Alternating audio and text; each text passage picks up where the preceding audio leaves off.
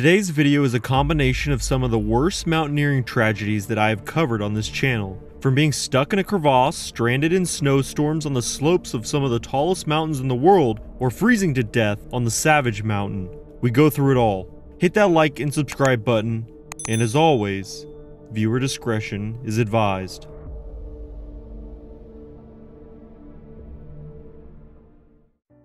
K2, nicknamed the Savage Mountain. There are very few peaks more famous than this 8,611 meter death trap. The second highest mountain on Earth, but much more dangerous than Everest. A challenge that only the brave and most determined would even think about attempting. The weather is notoriously rough for climbers, consistently causing avalanches that obstruct paths, leaving hidden crevasses layered throughout the mountain, waiting for someone to step into its trap. Mistakes on any mountain can be deadly, but on K2, they are particularly costly.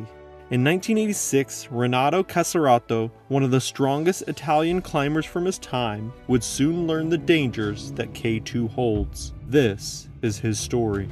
K2 still stands as the only 8,000 meter peak that has not been climbed on its eastern face. Almost all summit attempts have to be done in summer months, with the first winter summit being accomplished just last year in 2021. Casarato would attempt to summit K2 from the south-southwest spur route, a very challenging route compared to others, and if he was successful, it would mean he would be the first to summit following this path. You see, Casarato was no stranger to discovering or climbing partially rough routes to summit mountains. Looking back at his career, one would almost say he relished the opportunity. No, he welcomed and seeked the opportunity. He brought a style of mountain climbing not too popular at the time, but one that is legendary. Casarato rushed to conquer the 8,000ers in alpine style, light and without oxygen. In a film about Casarato called Solo di Cordata, he is described as repeating or opening routes on great walls, often in the cold season, refusing radio connections, external support, or other equipment to be deposited along the route. He had chosen total isolation, favoring prolonged stays on the walls, regardless of the cold, the blizzards, and other very real dangers. Through alpinism, he was able to dive deep within his human conditions, pushing his limits until he would find the key to overcome them. Casarato would open routes on the north wall of Roscaron, untouched northeasterner pillar of Fitzroy, and completed an extraordinary ascent on the north ridge of Broad Peak. Additionally, in 1982, 4 years before he would travel to K2, Casarato spent 15 days on the Three Monts route of Mont Blanc in the dead of winter, spanning multiple days in a blizzard, pushing his body to its limits and then beyond, overcoming fear and insecurity, finding the ability to continue through sheer determination. He was a pioneer in discovering what the human body was capable of. These are just a few of his accomplishments, and I can go on and on. It is safe to say that in 1980s, there were few better climbers in the world. But even with all these accomplishments, Casarato still was left feeling like he was missing something. A crown jewel of all of his achievements, if you will, which he decided would be his summit of the Savage Mountain. Casarato planned to follow a route that was attempted by a French expedition in 1979, but failed to reach the summit. If he was successful, it would mean he had just opened up a new route to reach the summit of K2. The route is called the South-Southwest Spur, very similar to the Magic Line route that would be successfully summited in the same year as Casarato's attempts, but there would be a slight variation to the right once he reached the upper part. However, being the person Casarato was, he planned to attempt this beast of a mountain solo, meaning he would be up there alone with nobody to help. Because the climb could span over a week, one is subjected to the harsh conditions for a longer period of time, greatly increasing the bodily risk. Which also means the longer one spends on the mountain, the more time one is susceptible to the common risks that K2 can produce. In the summer of 1986, he arrived at K2 with his wife, determined to open a new route to the summit.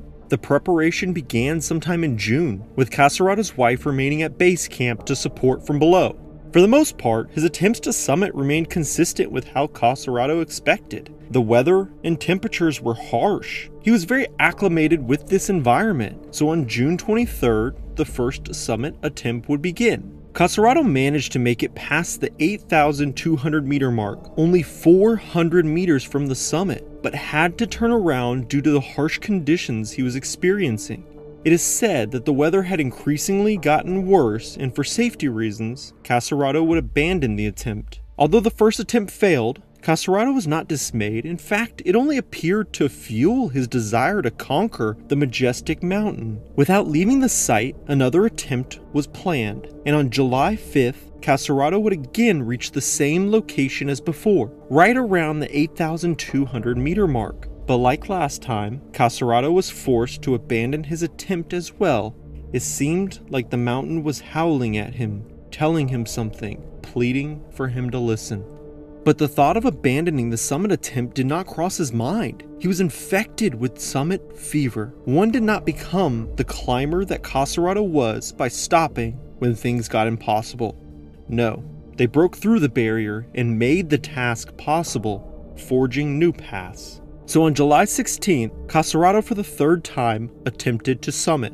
Despite the harsh conditions, he managed to reach a higher point on this attempt at 8,300 meters. Now only just 300 meters from the summit. But just like the last two attempts, the weather turned for the worse and made conditions too harsh to continue. Cassarato was an expert at knowing his limits and prioritizing safety. His life was not worth reaching the summit. But it was hard not to feel a little discouraged. This was his third attempt, and although he had managed to get so close by himself, it was still not what Cassarato desired to accomplish. There was no doubt in his mind. He would continue his attempts to reach the summit. Under freezing temperatures and violent winds, Cassarato descended down after his attempt, making it all the way to the foot of the mountain where the Di Felipe Glacier was located. The most technical aspects of the climb were behind him, and the weather was improving, so Cassarato began to relax. Only an hour left to make it back to base camp, where he would be greeted with the sight of his wife. But Cassarato did not realize that because of the storm, a snow bridge on the Di Felipe Glacier had become unstable. Back at base camp, Cassarato's descent was being observed by a famous Austrian mountaineer named Kurt Damberger. It was about this time that Cassarato would take a fatal step onto an unsecured snow bridge and fall into a crevasse. Kurt watched with horror as one moment he could spot a climber descending, and another moment he was gone. 1 second, Cassarato was walking on the snow bridge on top of the De Felipe Glacier, and the next he was falling. His body was thrown violently against the ice, and he slid deeper and deeper before being brought to a stop. He had just fallen 40 meters down, stuck with walls surrounding him. Being as experienced as he was, he knew immediately what had happened. He was stuck deep in a crevasse, any climber's worst nightmare. Cassarato was an expert on his body and what it could handle, but even this situation felt dire to him. His body was in immense pain. He could barely move and surely could not make it out of this hellhole alone. After a minute or two, Cassarato was able to maneuver his body just enough to access his rucksack. In doing so, he found what he was looking for, his radio. He calmly turned on the device and managed to call out for help despite his pain, praying that someone was listening. Kurt could not believe his eyes. He was watching a climber descend K2 and was near the base when he suddenly vanished. The feeling of dread sat in his stomach as he took a minute to gather his thoughts. Kurt anxiously waited for a sign, any sign that the climber was okay. But as he waited, there was nothing. It was in this moment of waiting that Kurt remembered his radio. Quickly, he turned it on and heard a voice. It was Cassarato calling for help. Kurt could not believe it, but he was alive and conscious. Remembering Cassarato's wife, Greta, he rushed to where she was located and quickly explained the situation. As soon as she heard what happened, Cassarato's wife leapt into action. Greta called out for her husband over the radio. In a very low, muffled voice, almost like he was whispering, she heard, "Greta, I am dying in a crevasse near base camp." The sun was setting, but the entire base camp jumped into action. A search party was formed, which consisted Italian, British, and German climbers, including some doctors. Because Casarado's descent was being monitored, they knew immediately where to begin searching. It was not long before the teams discovered where he was located, but getting him out alive would be a grueling and demanding process, one that now had to be accomplished in the dark. Hour after hour continued as they tried different approaches. Each man knew that with every passing second, Casarado's chances of survival were lower and lower. Through this entire process, he remained conscious and would attempt to help the rescuers when he could. Eventually, the teams managed to move Casarado to the surface. Relieved to be finally out of the crevasse, he attempted to take a step, but immediately collapsed to the ground. He was in a lot of pain, but thought it was manageable. However, his body was running on adrenaline and was in much worse shape than originally thought. Even though he was conscious, it quickly became apparent that Casarado was dying. The doctors that were on site tended to his needs, but not much could be done, as most of his injuries were internal. The teams were nervous to begin moving him, as his condition was worsening by the minute, but all teams ferociously worked to improve his condition, but with little to no avail. It was just too late.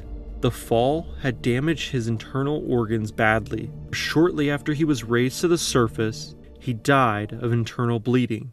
Nobody had to say a word. Every man there felt his presence.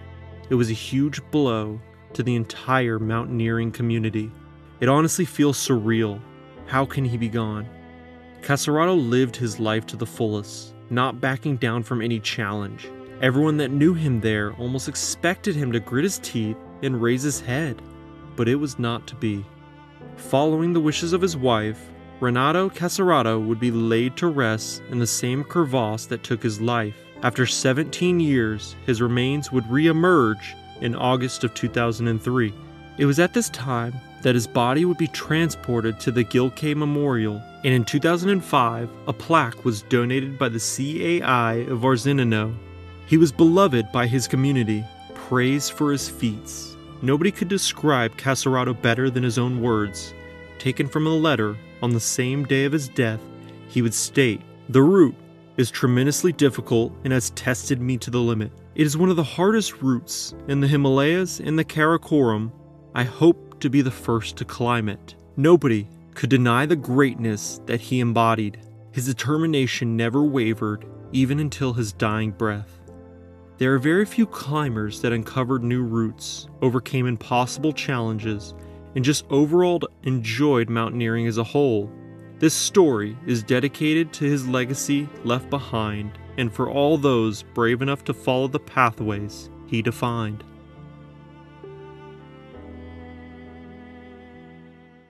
Liliane and Maurice Berard did not live a life that many would consider normal. The French mountaineering pair seemed destined to be together ever since they met while climbing in South America. It was the perfect match, as both individuals loved traveling and climbing high-altitude peaks. They climbed primarily by using alpine style, moving quickly without much gear, and would be known to focus their interests mainly on the peaks in the Himalayan and Karakoram ranges. Anyone who is familiar with mountains understands that these two ranges are the pinnacle for all high-altitude climbers, with the highest peak being Everest, located in the Himalayas, and the second highest peak being K2, located on the Karakorams.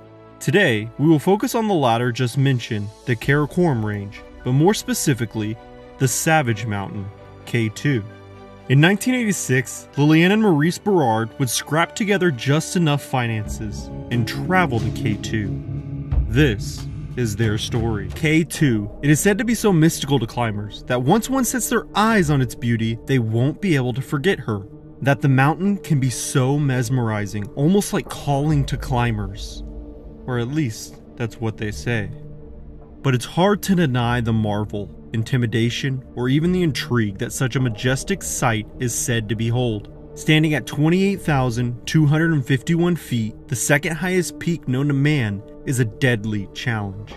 K2 has been classified as a much harder and riskier climb than that of its counterpart Everest. This can mainly be credited to the harsh weather conditions that K2 can experience. Avalanches are more common, conditions are not suitable for long-term life, and there are hidden traps laying underneath one's feet. The thrill of achieving a summit on such a beast is very high.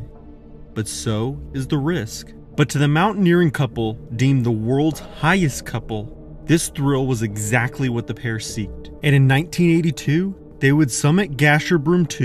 In 1984, the couple would ascend Nanga Parbat, with Liliane being the first female ascent of this peak, as well as attempting a summit on Makalu, but narrowly missing the peak due to bad weather. They would accomplish all of this in preparation for the hardest climb of their lives, K2. The Berards' love for mountaineering only grew over the years, as did their experience, and in June of 1986, they would gather enough funds to coordinate a summit attempt of K2. Their attempt would not be alone, as they put together a small team consisting of Polish climber Wanda Rutkiewicz and French climber Michael Parmenter. Over the years, Wanda Rutkiewicz would be considered one of the most accomplished early female alpinists to ever live. She was very excited to partner up with the Berards, as the respect was mutual between the two. Ironically, the Berards' first challenge that they would experience in their trip to K2 wouldn't even be at the start of the mountain, but actually in the cab ride leading up to their trip. Whether it would be excitement or carelessness, Maurice and Liliane had left their passports, plane tickets, and the entire funds for the expedition in the backseat of a taxi. A nuisance to anyone that was about to take on the hardest challenge of their lives. But instead, they had to worry about losing a couple of dollars. The situation was quickly resolved once they noticed their mistake and were on their way. Eventually, they would meet up with Wanda and Michael in a motel that caters to K2 mountain climbers. Because of the timing of their attempt, they weren't the only ones preparing for the summit. And among this group would be Alan Rouse, the first British mountaineer that would summit K2. It would be from this location that the team would head to the base camp and begin their expedition. The team of 4 would begin their summit attempt on June 18th, 1986. Overall, the expedition started off as almost all due, smoothly and without any hiccups. The team had thoroughly discussed their plan the day before, and they were all aware of the route they were going to take. They were going to attempt the most common summit route up K2, the Abruzzi Spur. They would not bring supplemental oxygen, as their goal was to be lightweight and quick. However, their attempt would be the first of the season, which would provide additional challenges to the group. There would be no camp set up ahead of them to assist as needed, and additionally, all paths would be drowned in snow, leaving no clear areas to step and no established ropes to assist the climbers. Essentially, they were creating the path for the climbers behind them to follow up the mountain.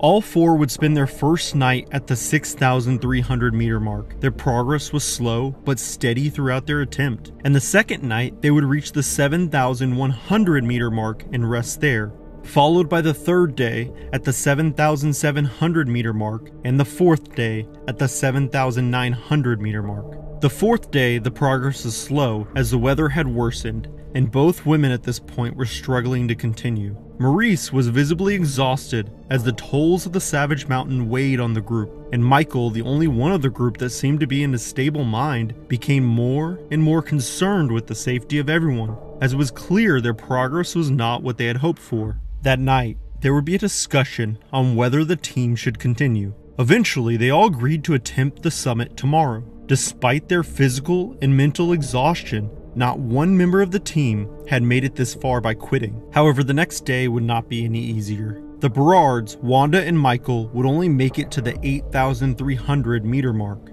only about 300 meters away from the summit. The night would be so cold that they would have to pitch one tent and all huddle together inside, conserving as much heat as possible. Overall, the mood of the camp was not positive, as each member had to remind each other of why they were there to begin with. And according to Michael, this night was the worst of their ascent, as each member of the group was struggling to feel healthy or even happy. Because the group's progress was slower than expected, they had not prepared for a long trek, and their supplies were depleting extremely fast. And most importantly, they were running out of fuel for their miniature stove, a key tool for alpinists in the 1980s, as this was their source of water. The snow can be taken and melted down to drink, and therefore not having enough fuel can be life-threatening in bad conditions. The next morning, June 23rd, all 4 members arose from the tent, having barely slept the night before, and began their trek to the summit. The terrain was absolutely brutal.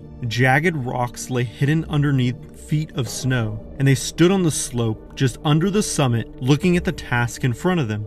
The trail lay behind them where other climbers would follow, but their work wasn't done. Wanda today felt better than the previous night, and most of that can be credited to the excitement of a K2 summit. She would be the first of the group to reach the top, marking her as the first woman to summit K2. 45 minutes later, the Berards and Michael would reach the summit as well, making Lillian only the second woman to ever summit K2.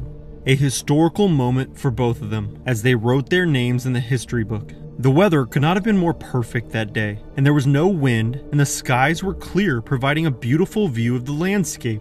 The mountain had finally rewarded them for their persistence, and Michael would later say, "I felt like I was on the beach," because the weather was so nice. Just as the group had climbed up, they must now climb down. However, the Berards' health seemed to be worse than the day before, so much to the point that they were slowing down Wanda and Michael, and just as quickly as they had summited, they returned to the 8,300 meter mark where the Berards began setting up camp for the night. Wanda could hardly believe what they were doing. She knew the team needed to get off the mountain. An unspoken rule in the mountaineering community at that time was that after you reach the summit, you descend like your life depends on it. This was to avoid all potential risks, not just with the mountain, but one's own bodily health. But despite their efforts to convince them, they set up camp and settled in for the night. They had just used their last bit of stove fuel, leaving nothing left. Michael and Wanda were both terrified at this point and feared for their lives. So much so that Wanda resorted to taking sleeping pills just to take her mind off the situation. They did not agree with the decision making of the Berards, but were unable to oppose it. They wanted to move, and fast.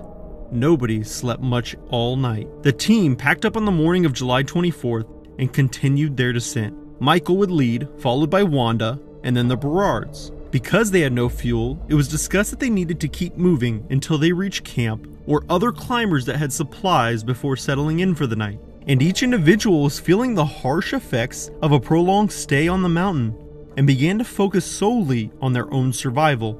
Wanda would later state, "I was the only one who could help myself at this altitude." The weather began to turn for the worse as their time was running out. Snow began to fall, and winds could be heard howling to the sky, and visibility worsened by the hour. Michael made steady work off the mountain, creating a footpath to follow so it was easier for the team. But the Berards were slow, really slow, and Wanda lagged behind with them for a while, but eventually would catch up to Michael. Turning around, Michael and Wanda could see the Berards' silhouettes in the distance. They were not left with many options as they watched the small black figures move against the bright snow. They could not slow down. Wanda and Michael managed to make it to camp, 7,700 meters, where they were greeted by an Italian expedition. In terrible shape, they both warmed their bodies as they replenished their strength. The fierce wind was brutal when combined with the snowfall, and visibility continued to get worse as time went on. All they could do was pray that the Berards would arrive at camp in a few hours. But when they failed to make it to camp, there was little that could be done. Little hope was kept as the mood at the camp began to turn sour, and eventually the morning had passed, and it was time to move on. Conditions were increasingly difficult to manage as a decision had to be made, to stay and wait, or to descend. At this point, Michael was hoping somehow that the Berards would make it, but others in the camp were not as optimistic, and ultimately Michael would stay and wait while the Italians and Wanda descended to escape the conditions. They left behind a small radio for Michael to use as a last resort, and with one final word of encouragement, they left camp, desperate to get off the mountain. As Wanda and the Italian climbers descended, things did not get any easier, and there were small makeshift camps along the way left by other climbers, but ultimately their destination would be base camp. Wanda and company managed to make it to the 7,000 meter camp where they would wait for Michael and the Berards. However, Wanda began experiencing the early stages of frostbite in her fingers and toes, which would become a deadly problem if it developed further. They made the decision to continue their descent. Dark clouds began to obscure the sky as the snowfall became heavier and heavier, a bad omen for Michael. as they knew he was higher up on the mountain. Eventually, Wanda would make it back safely to base camp, and they began treatment on her as she settled in, relieved to be off the mountain. She was exhausted, and her frostbite had developed to the point where she was unable to do simple tasks. But her attitude surprised some, as she was cheerful and couldn't stop smiling. Her companions' whereabouts were still unknown, but understandably, she couldn't be more relieved.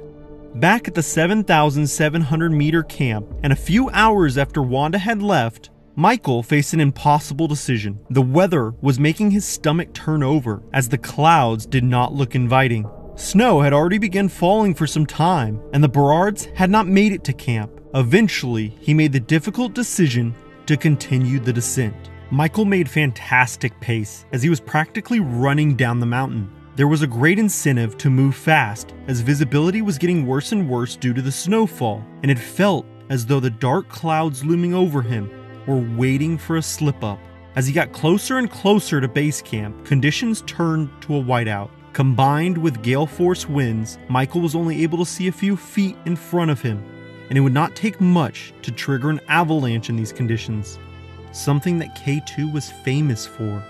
He descended for hours, each step praying that there was firm snow underneath. And it would be very easy for Michael to make one fatal move off the path and into darkness. Visibility had gotten so bad that around the 3,000 meter mark, Michael was unable to continue on his own for fear of stepping off route. Luckily, the radio that was left behind came in handy as he used it to call for help. And with the help of directions from base camp and a few landmarks he had stumbled upon, Michael was able to navigate his way through the remaining descent.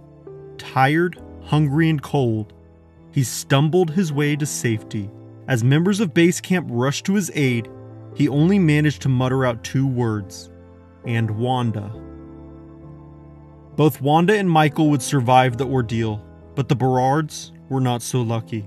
The most likely scenario is that they were caught in the storm, fell off path, and collapsed from exhaustion. It is not known why the Berards were so slow to descend. Michael and Wanda would both later admit that they were too caught up in their own thoughts to pay much attention to help. Lillian's body was found a month later by a South Korean team in a snowfield at the 5,330 meter mark. Maurice would not be found until 1998, 12 years after the ordeal, on a glacier above base camp. Both are now buried at the Gilkey Memorial.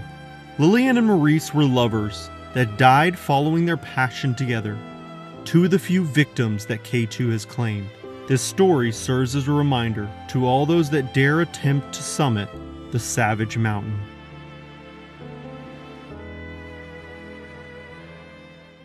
Mount Denali, a name that translates to the Great One, a fitting title for a mountain standing at 20,320 feet, making it the tallest peak in all of North America. After the group of 4 or the Staheli expedition reached the summit, they would soon realize the harsh reality of the Great One. A story about survival at all costs, even if that means the sacrifice of others. This is their story.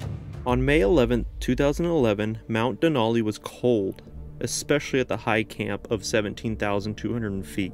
The team of 6, Jerry O'Sullivan, Dave Staheli, Beat Niederer, Lawrence Cutler, Tony Diskin, and Henry Munter had been resting for 2 days at the high camp, waiting for the weather to present an opportunity to attempt a summit. But today was that day.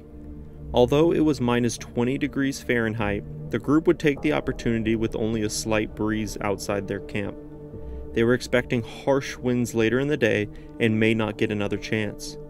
You see, what made Mount Denali one of the most dangerous mountains in the world, much less North America, was not only the size, the treacherous glaciers, risk of avalanches, high altitude sickness, but above all else, the location.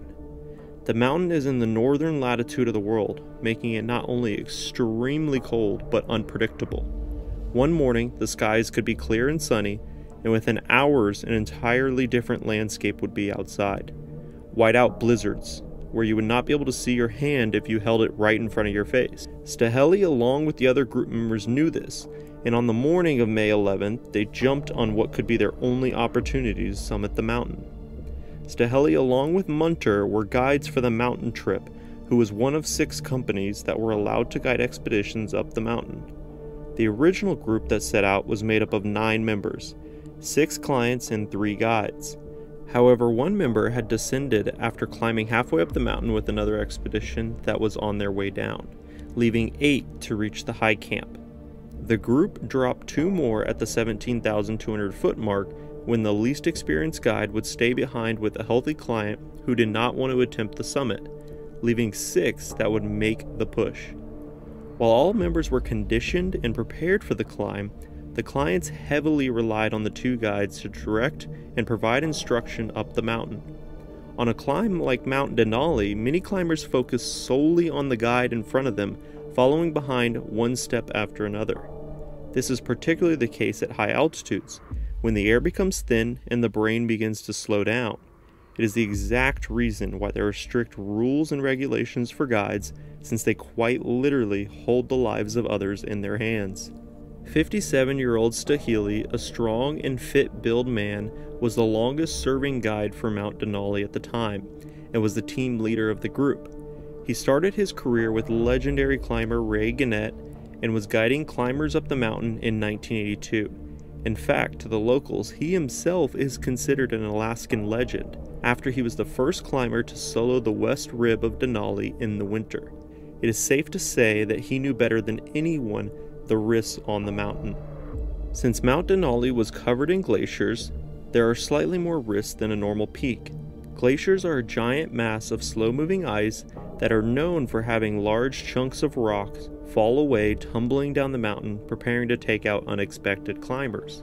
If the dangers from above was not enough, there is an even more sinister danger below your feet. A crevasse is a crack in the ice that can be hundreds of feet deep. Looking over one, you'd be staring at beautiful blue walls leading further down into a black void that will take your breath away and make your heart stop all at once. These were the real dangers of glacier climbing, as falling into one almost always leads to certain death. To protect against this, along with regular falls, the team ascends and descends the mountain with a rope, connected to each member and anchored into pickets. This means if one were to fall into the crevasse, it would be up to the others to dig their spiked boots and ice axes into the snow and brace their bodies along with the prayer that the anchors will hold to stop the fall. Although if the remaining team members are not quick enough on their feet, it would mean the entire group is dragged into the void or down the mountain to their deaths.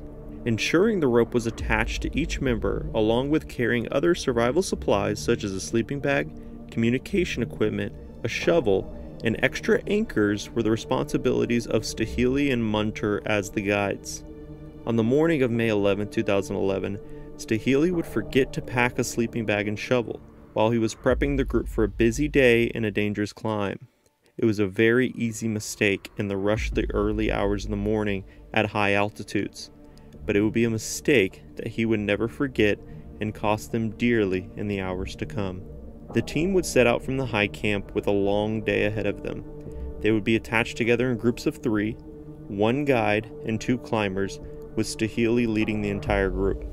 Up to this point, the group of 8 had made their way up the mountain over the last couple of days with no incidents. In fact, things were going really well, and the group was in good spirits as they had reached the high camp on May 9th. The previous week was spent climbing up the west buttress route of the mountain, stopping at the 3 previous camps along the route to rest before reaching the 4th and final high camp on May 9th. The plan the morning was to leave the high camp, following the ridge through the Autobahn, a technical and steep area of the route, to Denali Pass.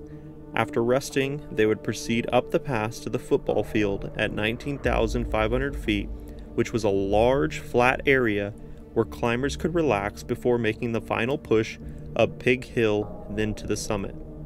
A common saying in mountaineering is that things are going great until they aren't. And to that point, things were going smoothly as the group reached the bottom of Denali Pass. Because of the temperatures, Tony Diskin began to develop frostbite in his hands and had to make the difficult decision to turn around with Munter as his guide and descended back to high camp. This would reduce the group to 4, and more important, Stahili would have to shepherd the other 3 climbers all attached to one rope. Although a seemingly insignificant detail, if there was a fall, this would increase the weight Staheli would have to brace for and make the expedition significantly more dangerous. They climbed on without incident, reaching the football field after climbing for 9 hours. Cutler was struggling at this point, and it took constant encouragement from Staheli for him to make it this far. Staheli gave him the option to wait there for the group to summit and return, but after a short rest, Cutler stood with the others, his face completely determined.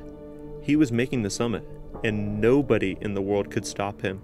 2 hours later, the group of 4 would take the last couple of steps. One step up, then another, then over the ridge. They had reached the summit. Standing on top of the Great One, it really felt like the tallest mountain in North America. As they looked at each other, grinning ear to ear and exchanging high fives, the wind began to pick up, reaching 15 miles per hour.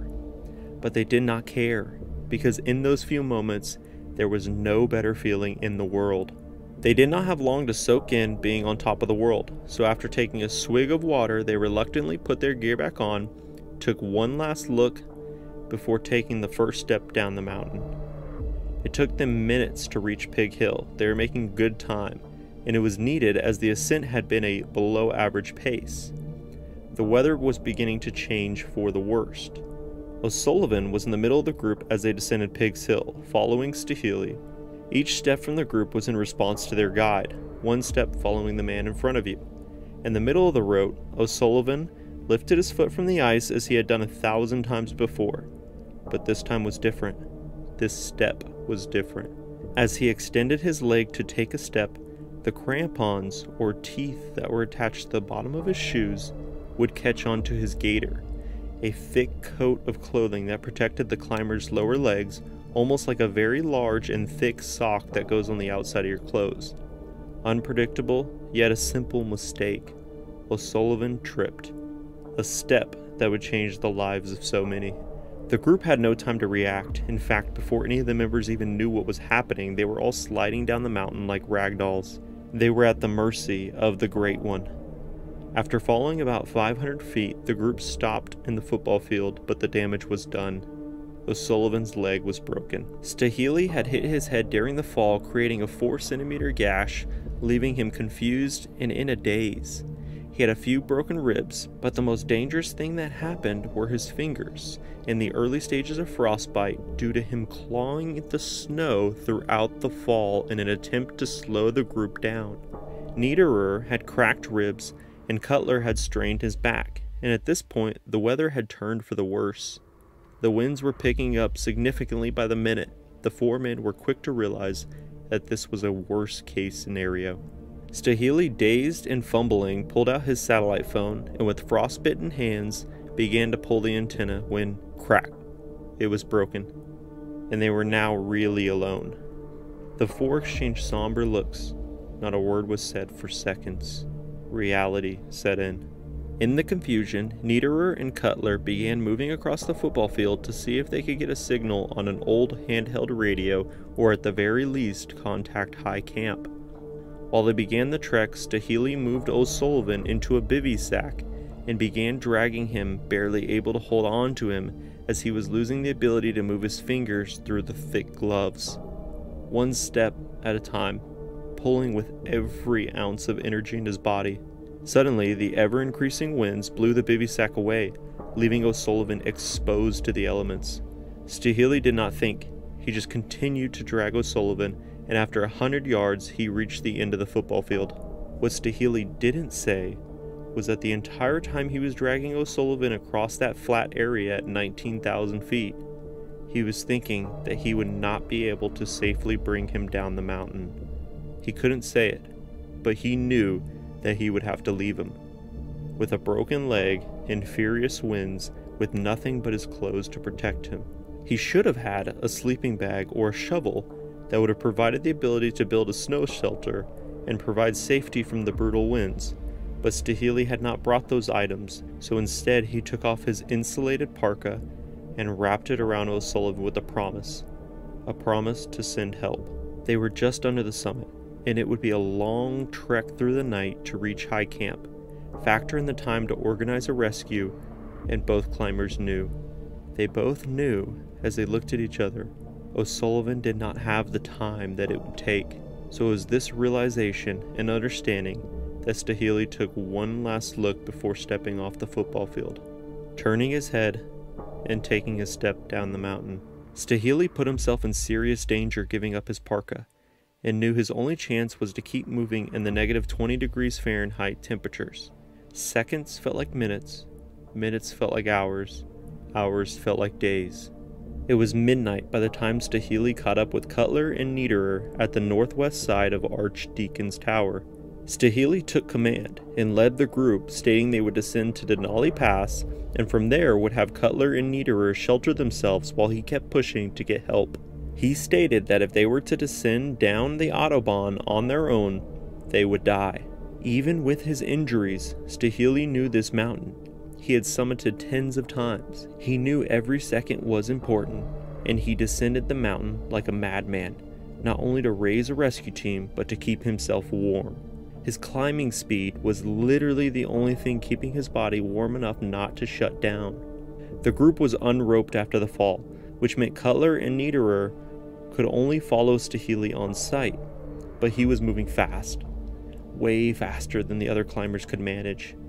Cutler followed him as long as he could, and Niederer behind him, until he could see nothing but white landscape and rocks, and every now and then the pickets they had used as anchors on the way up as their only guide down. Staheli reached Zebra Rock at 18,600 feet and waited for the two climbers there. It took only minutes for Cutler to reach him, but the winds were blowing up to 80 miles an hour at this point, enough to blow any man off of his feet. Both men were cold, brutally cold. Staheli could wait no longer, and at 1 a.m. after 10 minutes of waiting, he turned his back and began descending. It was every man for themselves, as survival instincts took over. The two men would never see Niederer again. Staheli was moving too fast for Cutler again, and after reaching Denali Pass, he never let up his pace through the dangerous Autobahn. It was 3:30 a.m.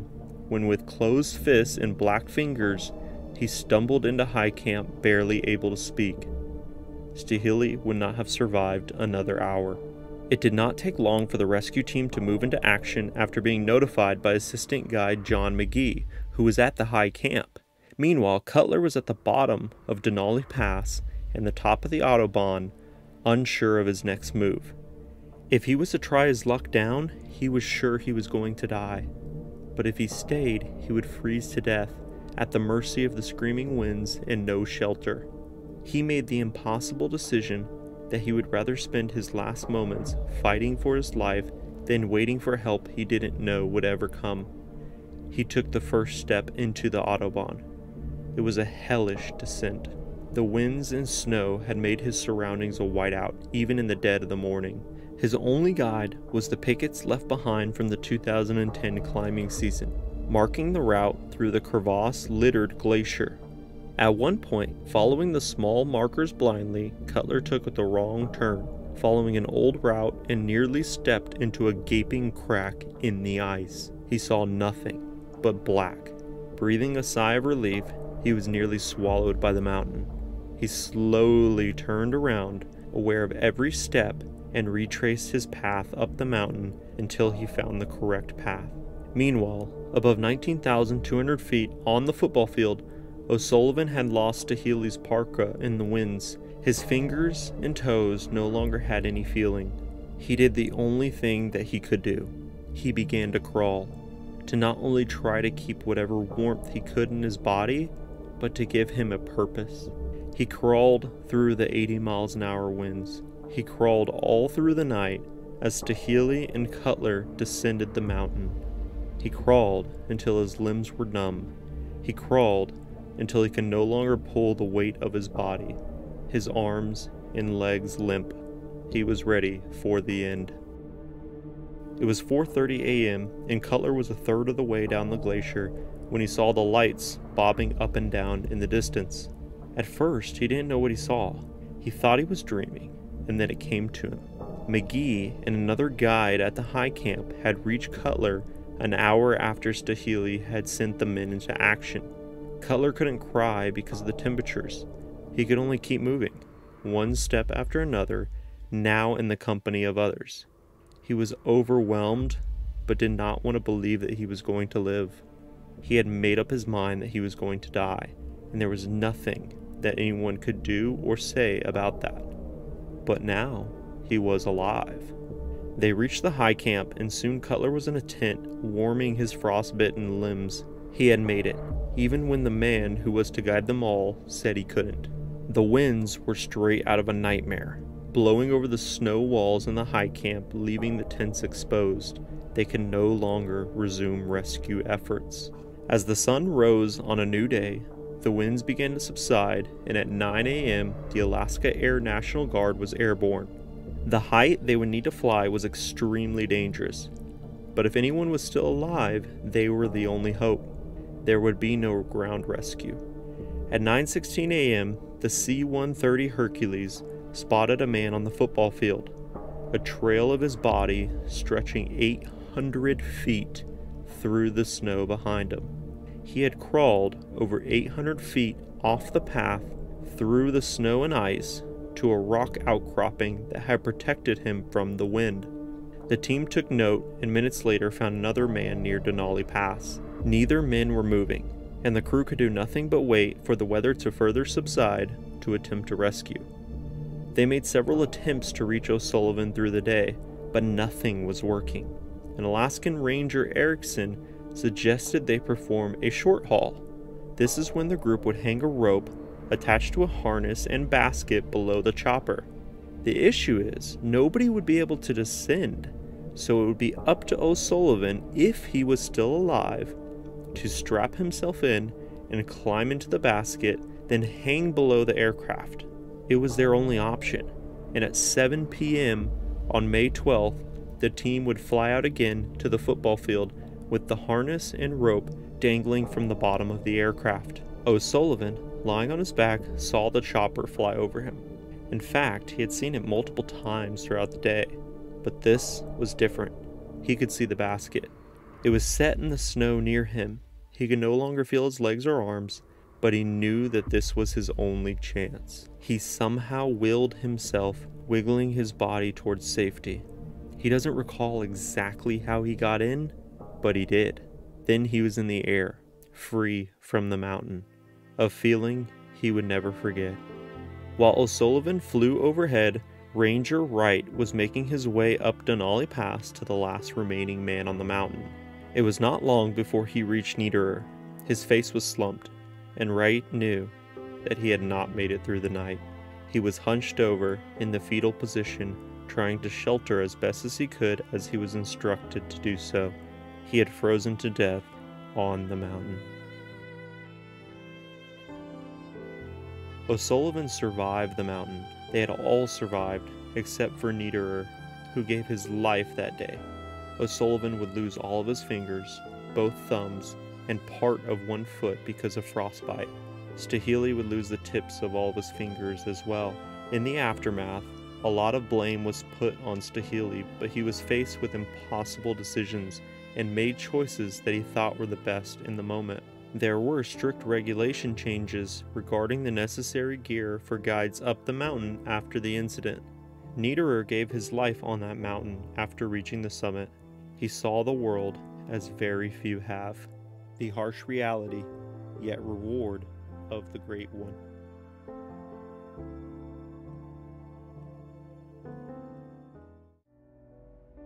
This is Monte Rosa Massif,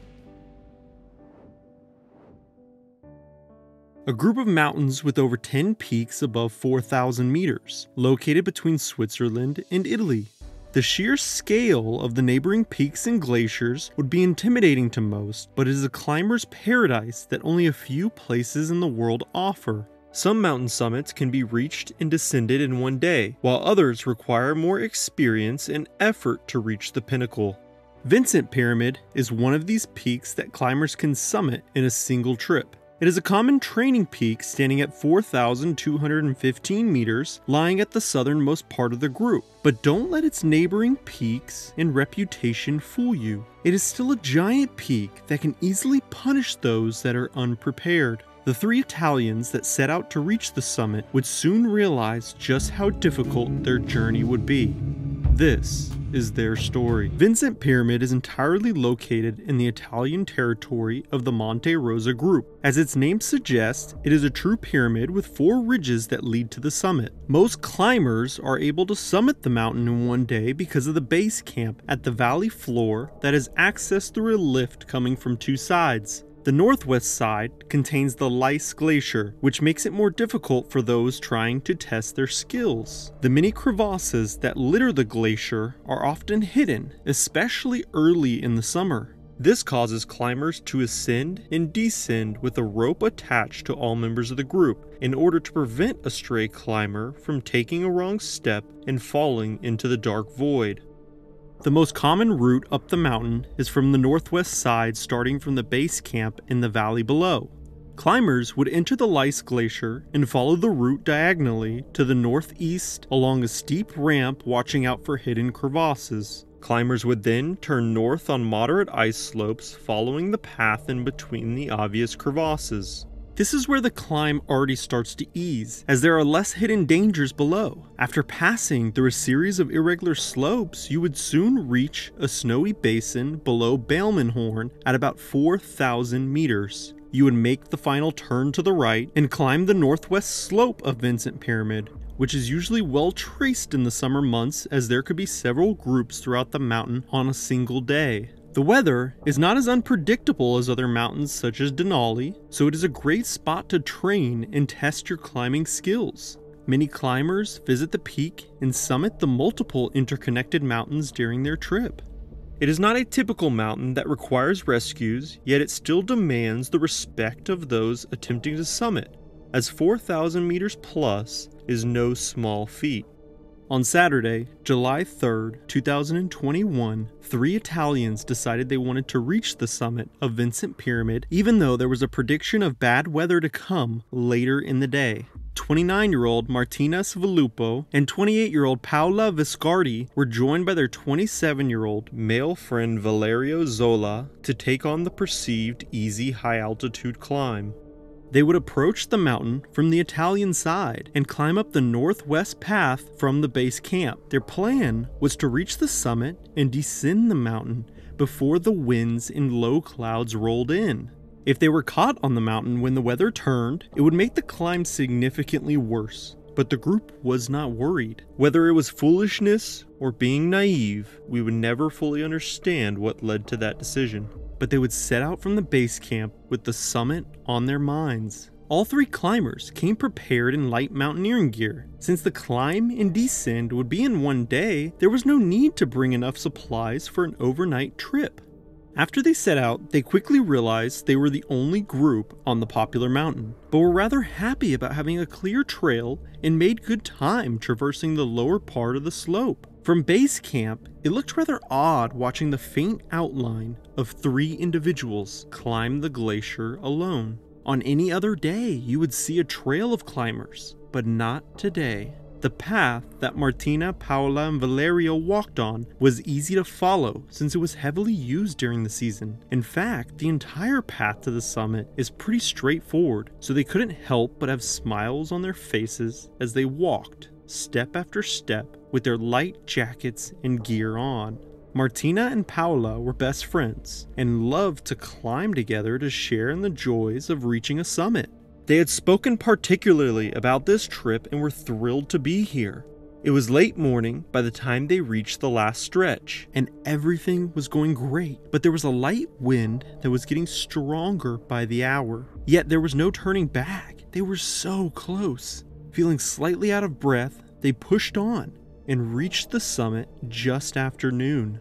Although 4,000 meters is less than half the size of mountains such as Everest and K2, it was still an incredible sight. Martina and Paola first noticed how small the summit was and just how many neighboring peaks there were, but nonetheless they stood on top in an embrace while Valerio snapped a few pictures for them. They were exhausted, yet exhilarated. Their huge smiles beamed on all 3 of their faces. This is what it was all about. They rested on the summit for a couple of minutes, yet as they looked out, there were clouds already setting in below them, and the wind was noticeably worse than at any other point throughout their climb. The trio looked at each other as their smiles slowly began to fade. Reality had set in, and they were only halfway done with their trip. So, with mixed emotions of what was yet to come, yet still riding the high of reaching the top of the peak, they took their first steps down the slope, making their way towards the basin below Bailmanhorn. They had climbed through the low clouds on the way to the summit, disappearing into the white wall of mist that blended into the slope. The sun shining on their backs 1 second, then gone the next as they entered the cloud. They were forced to walk with little space in between them, as any more than a few feet would cause one to lose sight of the person in front of you. The trio was initially concerned by the mist, but they were there for a reason, so with no hesitation, they continued walking with determination on their faces. They walked on the path down the mountain, one step then another. Yet after 10 to 20 minutes of walking, they continuously looked at each other's faces. Their looks said all the words that could not escape their lips. Nobody was sure of where they were. The path was not the same as before, and yet they could not see more than a few feet 360 degrees around themselves. To make matters worse, soon after they left the summit, the winds had picked up dramatically. The weather had turned for the worse, with temperatures dropping to -4 degrees Celsius, but the wind chill made it feel like -15 degrees Celsius. Their smiles were long gone, and the path could no longer be found as the wind constantly blew snow around as if it was weightless. The trio was truly lost. They were prepared for the climb, but they had not prepared for this type of weather, and their light jackets and clothes could not protect them from the harsh cold. Their teeth started to chatter as they continued to walk, yet all they heard was the howl of the wind in their ears. All three felt the fear radiating from each other, but nobody could admit it. The mountain was screaming as a warning, telling them that they were not supposed to be there. Following a safe path was a genuine concern, as falling into a crevasse would mean certain death. All three were quiet as they walked, as speaking would have done no good. The chill of the mountain hitting their cheeks like a slap in the face. They had the same thought in their heads as they walked. This could not last long. After a couple minutes of being unable to accept defeat, they finally gave in. Luckily, one of the few items they did bring was a satellite phone, so the trio pulled it out and made the first call to the rescue center in Aosta at 2 p.m. They were unable to provide their exact location as the group simply did not know where they were, and while they were on the phone, they heard a sharp click, barely audible above the wind. Their call had dropped. They pressed the emergency keys again and again, trying to reach anyone, but the storm made it impossible. It slowly sunk in as they looked at each other. They were alone. In the valley below, rescue teams began to get ready. Along with a couple miles away, a helicopter fueling up to help in any way, even if this meant flying into a dangerous storm. Within minutes, they were in the air, flying head first into the low clouds that had settled on the mountain. Martina, Paola, and Valerio huddled together as the wind raged around them. They covered their faces, or as best as they could with their light clothes. They had looked for any refuge or cover from the wrath of the elements, but there was nothing. Nothing but snow. When suddenly they heard a noise overhead. It was difficult to make out over the wind, but a distinct noise they instantly recognized. It was a helicopter. They could not move, so they did the only thing they could. They tried to make another call. This time, it worked, and Valerio shouted through the phone that the helicopter was right above them. The air rescue team continued flying over the mountain, despite the storm, looking for any signs of life. But even as the winds began to calm, it was difficult to make anything out along the white slope. It had been a few hours since they were notified of a trio of climbers who needed help, and they were beginning to lose hope of finding them. The pilot was becoming anxious as the fuel gauge had slowly moved closer and closer to the bright red E in the bottom left corner as he flew. They did not have long, but he had to continue flying. He had to find them. It was late afternoon when he saw a small dot on the mountainside near the summit, and as he flew closer and closer, he knew it was them. There was no possible way of him making a safe landing in this weather, but he had accomplished his job. He picked up his radio and let the ground team know the good news. He had found the climbers at roughly 4,150 meters. He was able to land lower on the mountain below the clouds, and there he waited for the ground team. The rescuers had already entered the storm and had been climbing for over an hour. It was strange how quickly the weather had turned. 1 minute it was clear snow, and another they were surrounded by blizzard temperatures and low clouds. A few rescuers believed in the omens of the mountain, and it was clear that they were not supposed to be there. Yet they knew 3 young climbers needed their help, so they walked on. Once receiving direction from the air rescue team, roughly an hour prior, they made quick work through the snow, as all ground members were familiar with the mountain. Determination littered the faces of the group as they walked, one step after another, following the man in front of you, when suddenly there was a small dark jacket poking above the snow. They had reached the group. 3 heads poked up as they heard the shouting voices over the wind. They saw the group walking towards them, but only Valerio was able to speak at this point. They were all shaking violently, their bodies fighting the cold the only way it could. Rescuers quickly checked Martina, Valerio, and Paola, but their faces were distraught. There was no time, as both Martina and Paola were in bad shape. Martina was in late stages of hypothermia, and her body was starting to give up. She was in what is known as the hide and die syndrome. They had to get her down the mountain, now. So the group, with the waves of emotion of newfound energy, turned away from the summit and began descending the mountain. Valerio was able to stand on his own and walk with the group, yet could do nothing but follow the man in front of him. Martina and Paola could not move on their own and would have to be carried off the mountain. The group of rescuers did not skip a beat, strapping both girls into their respective rescue baskets and starting to descend. Although they made good time, it was still hours of climbing before they were able to reach the helicopter. Hours of laying in the cold for Martina and Paola, shaking violently as the winds continued to rage around them.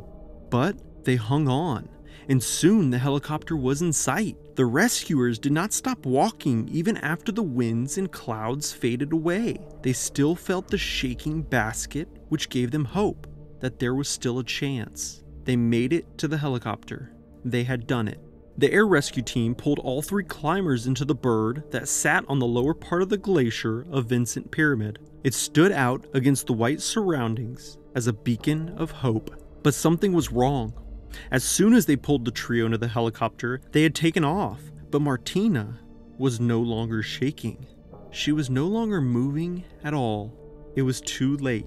They jumped into action, attempting CPR and rubbing their warm hands on her body in an attempt to warm her up. The look of hope long gone from their faces as they flew above the mountain. They tried to bring her back, but it was in vain. She was gone. Their faces sunk. They had fought for so long and were so close, but their job was not done. They were able to reach the Montova refuge, but Valerio was the only member still conscious. Paola's chest was slowly rising and falling. She was breathing, but barely. They quickly got her off the chopper and into the refuge where doctors got to work.